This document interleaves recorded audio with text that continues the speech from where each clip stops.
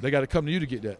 Do you feel like a lot of the young producers be more chasing the hit than the Of course, actual? Because ultimately, like, there's money involved, right? So when we all trying to change our lives and come out of a place of desperation, that's why I think the ones who are truly remembered are the ones who really like approach it like and took the art serious. You know what I'm saying? And that goes with anything. I think that's what separates Michael Jordan from anybody. Like Michael Jordan give an interview at 55 years old, and he break down in tears about the game. You know what I'm saying? Because the game is sacred to him, and the art of the game is sacred to him.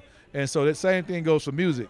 Anybody who's like who take this art and from a point of like indulging themselves in it wholeheartedly, I think it's just a different thing. And those are the ones who we feel. We know that's James Brown. We know that's Michael Jackson. You know what I'm saying? We know, like, when Chris Brown, right, we just feel him.